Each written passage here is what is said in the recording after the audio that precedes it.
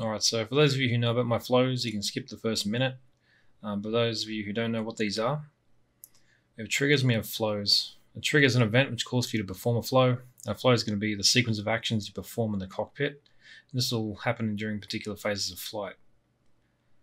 I've created F-18 flows from startup to shutdown.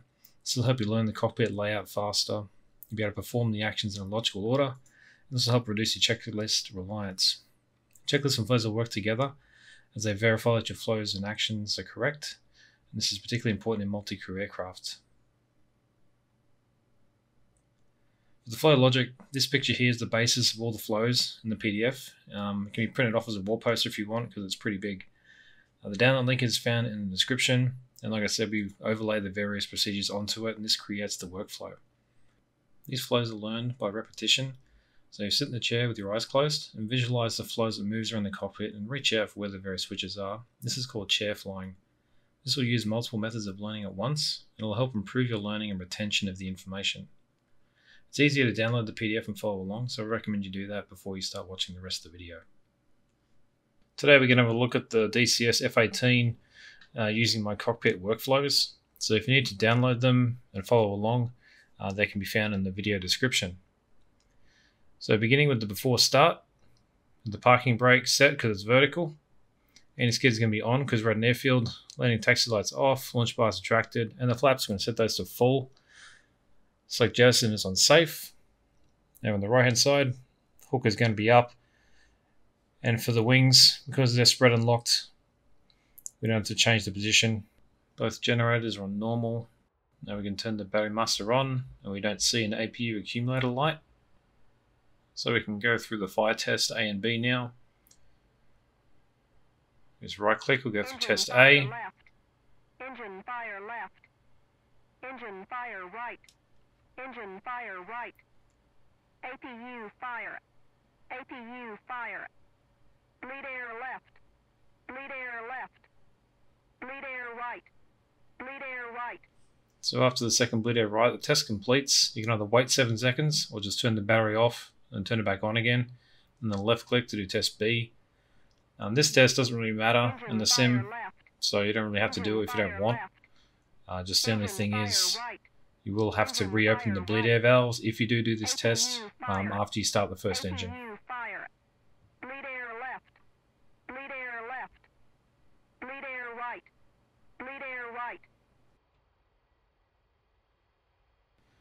Now it means we can start up the APU.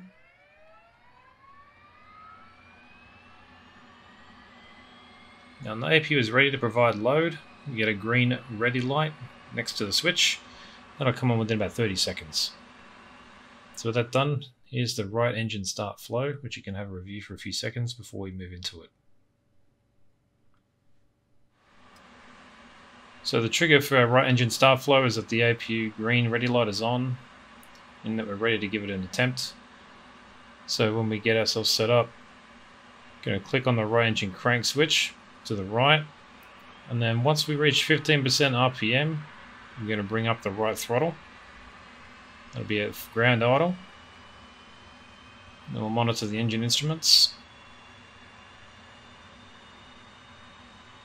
Now as the engine starts, the RPM is going to start increasing, the EGT will start increasing as well. We're going to start getting some more fuel flow and more oil pressure.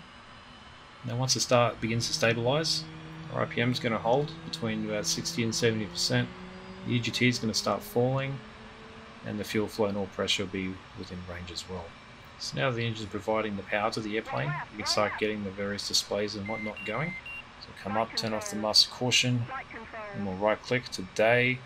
We'll turn the HUD on, select the radar altimeter for altitude. And we see the HUD's coming up. Turn on the AMPCD, and the right DDI to day. Get the helmet mounted side up. We'll set the radar altimeter to 200 feet as we're taking off from an airfield. And because we did do the fire test, we'll right click on the bleed air and we'll rotate it all the way around to normal. That way we'll cycle the bleed air valves. We won't need interior lighting. Get the FLIR on to standby, radar to standby, and we'll start aligning our INS. And an extra step here, If you wanted to speed up this alignment process to be 5 times as fast, just hit the stored heading button and that'll do that for you. So now we can have a look at the left engine start flow.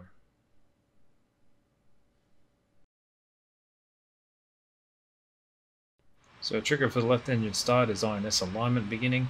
So with that done, we can left click, get the left engine crank going. And as we hit 15% RPM, you can bring the left throttle up to ground idle. And the engine's going to go through the same process as before. And the last start, as we move through from left to right, basically started turning stuff on. And on this pass from left to right, we're going to be setting up the various aspects of what we have gotten started.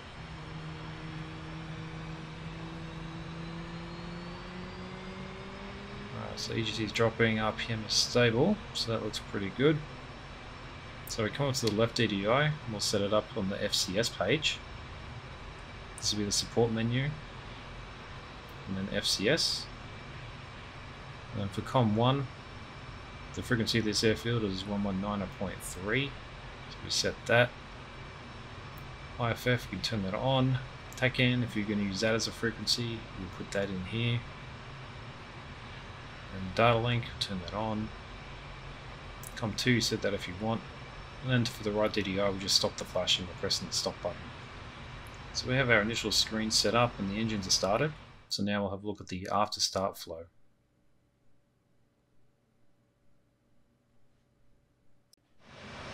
So the trigger for the after start flow is going to be when both engine starts are completed, which they are.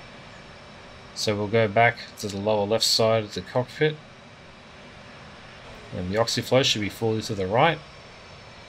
OBOGs, we turn that on, this way we won't suffer hypoxia when we go fly. And for the FCS reset, you can see here on the FCS page we've got several crosses, and what we do is we go back down to the FCS reset button and we'll press that and we verify that those crosses disappear from the FCS page, which they do. Then we can click on the takeoff trim reset button and we'll see the stab trim go to 12 degrees nose up, as well as the trim advisory appearing. APU will be off.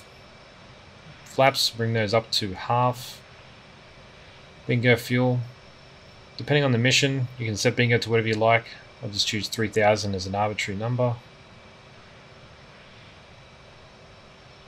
Now for a bit test on the FCS, we'll click the push button number 5 to go for the bit test on that. And we see P bit go. So we need to run this test, and underneath the canopy rail, this FCS bit switch is controlled using the Y key. So you hold down the Y key for 2 seconds and at the same time press the FCS push button there and it'll go through the test. Just a couple of notes on this. If the nose of steering is engaged, then the bit test shouldn't run. And the purpose of testing on the ground is to test the redundancy of the fly-by-wire system, and this wouldn't be safe to do in flight. For an extra thing, if you're in the cold weather, for the FCS, you can actually use an exerciser, and you do this by holding down that FCS bit switch using the Y key and the FCS button at the same time. This will cycle the flight controls to warm up the hydraulic fluid used to move them. So we go back to the bit page and we'll continue. So we'll uncage the standby attitude indicator. Altimeter is checked and set. All the caution lights are out. So now we can close the canopy. Use left click. Now over on the left DDI we have the canopy message, and then once that goes away, we know the canopy is closed and locked. And then we can get into the before taxi flow.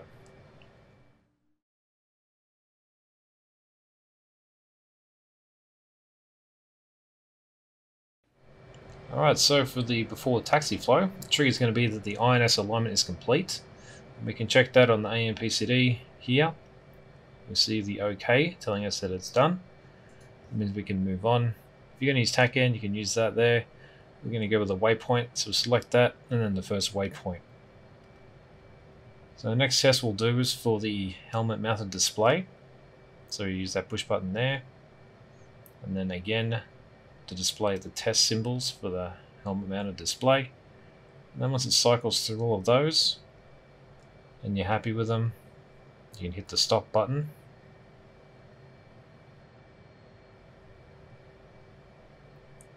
And the next step is going to be aligning it. So we go to the menu for that. Click on HMD and we'll see the HUD will change the symbology once we hit the align button. So now we can use the head tracker to line up the two crosses and hold down the cage uncage button until we see align OK. And then you can make small adjustments with the crosses using the TDC controls. Then cage uncage will swap between them. So we use that to go to the roll side, and you can use that to go left and right if you want. Just make sure it's lined up vertically. So now that our crosses are all aligned, we can then uncheck the align box. And that'll complete the alignment.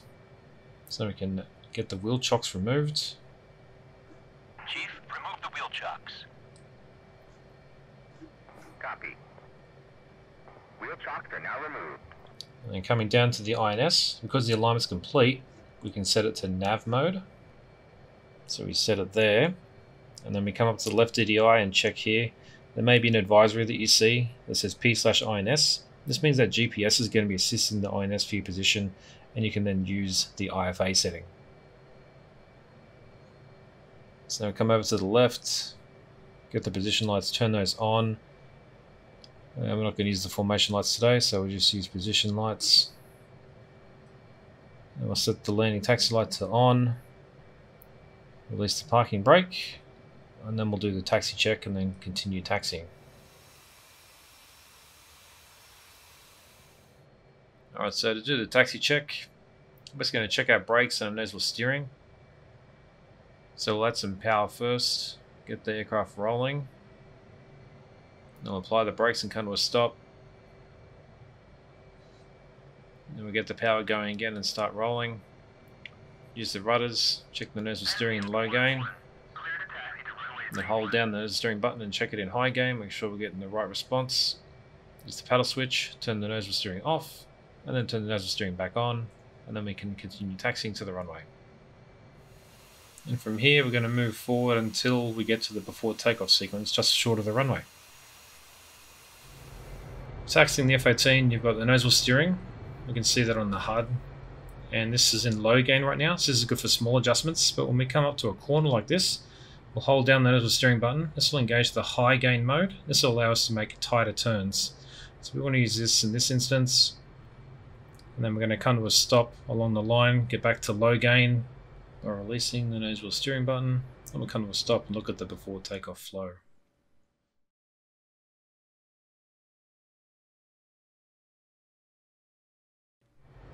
Alright, so the first step on the before takeoff flow is to bring up the HUD on the left DDI. So that's in the tactical menu, and the HUD button is a backup in case our HUD fails. And on the right DDI, bring up the checklist and the support menu. Then we verify our aircraft weight and our stabilator trim setting, so we know what we have to adjust it to if we need it. All the caution lights are out. We can arm the ejection seat. I'm going to turn the nozzle steering off, and we'll do the control wipeout. So just move the controls with their full range of motion, verifying that everything's moving as it should. I'll turn the nozzle steering back on. Then we have a look at our before takeoff checklist, and we just verify we did all that. The only thing I didn't do was the warning lights, so if you really want to do that, you can use the warning test switch there. Let's just show everything that's working. Not really necessary in the sim though. So we're ready, we can start taxiing and ask ATC for permission to take off. In field 1-1, request takeoff. Now it's kind of a weird bug where they won't clear you for takeoff and then they will, so I'm just going to turn that frequency off and change it in a bit. Now for takeoff technique, my weight, it's about 43,000, and I'm just going to round that off to 44,000. And with this configuration that I'm in, and with my stores and whatnot, my CG is about 20.6%. And this will give us a liftoff speed on the nose wheel between 162 and 173 knots. And that's going to come into play during the takeoff roll. So for takeoff technique, once we line up, I'm going to stand the throttles up, get to military thrust, and then we can go to afterburner. And the aircraft's going to accelerate. And just before we get to that nose wheel liftoff speed, so about 150 knots or so, I'm going to pull the sticker after neutral. This is going to help raise the nose. And the initial pitch attitude is going to be between 6 to 8 degrees, and we use the waterline symbol initially for that. Then we'll get the gear and the flaps up, and then we'll accelerate to 350 knots with about 15 degrees nose up. Alright, so we'll start increasing the thrust now and get rolling. Go up to military thrust, and if you want to go to burner, then you can do so. Very small rudder inputs to keep the airplane straight on the runway. Start approaching 150 knots, pull the stick aftward neutral, so start raising the nose, get the waterline up to between 6 to 8 degrees, get the gear and the flaps up. You can hold the pitch attitude initially. When you get to 300 knots, you can pull it out of burner if you want. Then you can accelerate to 350 knots. You can bring it up to about 15 degrees nose up. And if you're flying with a wingman, you may not want to be full power at this point, so you can pull the power back just a little bit and lower the nose as needed to maintain 350. So here's the climb flow. So once you're established in the climb, you can set yourself up using the autopilot and attitude hold if you wanted to, or you can couple it to a waypoint. I'm going to do an attitude hold here. This way I can just quickly look down and go through the flow to show you. So we're not in any clouds, so we don't need any ice. Fluid can go on, radar to operate, we can get the EW stuff going. EW page. While it's doing that, we can turn the altitude back to barometer and get the landing taxi light off. So you can program your countermeasures if you wanted to do that. This is just some arbitrary numbers I'll just go through. The chaff flare, the repeating number, and then the interval of each drop. And you can save that and go back to return. And then on the right DDI, you can set up on the radar attack page, and you're pretty much ready to go. Looks like I bumped something, so you can go back to EW page or SA or HSI or whatever you want. So to complete the video on cockpit flows and the startup through the takeoff of the F-18. So until next time, remember to fly safe and check 6.